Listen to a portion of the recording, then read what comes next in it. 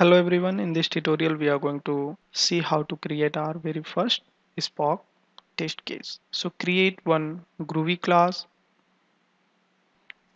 first example, or you can just give any kind of name to this Groovy class, extends specification. Here we have just imported spock.lang.specification, and this will bring all the needed stuff that is initially needed to create our test case. So within this class, create one function, and here we are going to give its name quite descriptive, like we are going to see max value using math class. Just add one pair of parentheses and one curly braces the way we normally use for the Java functions. And within this, we need to place blocks within this curly braces.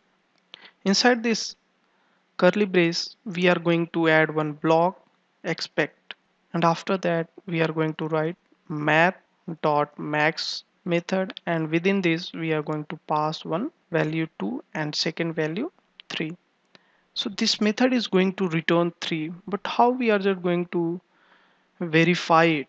So for that we are just going to use double equal sign, and then we are just going to give value 3. So as per our understanding, this math.max method is going to produce 3 and it should be equal to 3. So let's save it and run this test case. So run as JUnit test. And in our very first introductory tutorial, we have just talked about that Spock is a superset of JUnit. So in the core, it normally use a Sputnik runner that use JUnit runner after all. So any of the test case that we are just going to write, that will be executed as a JUnit test. So click on this JUnit test, and here we can see that code has been executed successfully. If it is going to fail anywhere, then it is going to show some sort of exception. So let's see that example.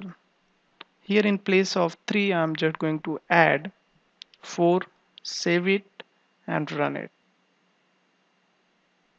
It is saying like math.max method is going to return 3, and it is being compared with the 4.